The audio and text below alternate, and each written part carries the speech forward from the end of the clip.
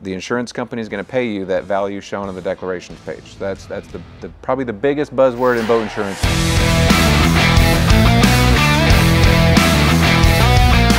Hey everybody, we're back for some more insurance boating tips. I've got Jake Hill from New Coast, who's the director of boat insurance. You guys have been dumping in questions to us, and so we're kind of picking through these. Another one, a great question, is do different boat types require different types of insurance?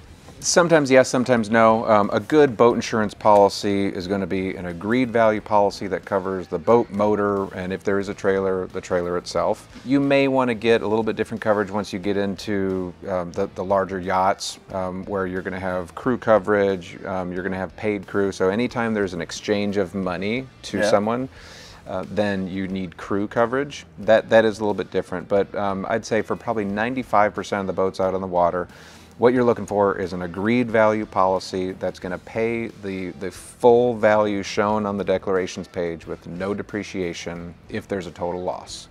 So from the day, like what you bought it for. That's correct. The day you, the full ticket. Yep, and it's very much unlike car insurance, where you hear the stories about you drive it off the lot and the car depreciates immediately by 25%, whatever.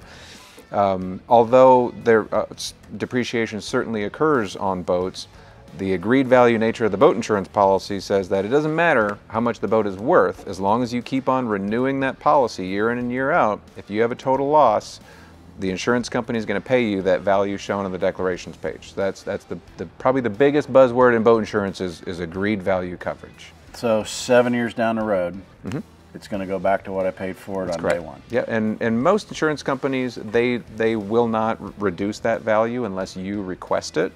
So every time you get your renewal, if it still says $100,000 agreed value, then although you're paying premiums on agreed value, that's what you'll get in the event of a total loss.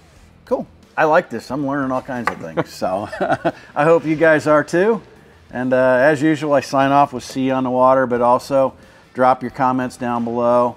Click, like, subscribe, do all that kind of stuff. And I will see you out on the water.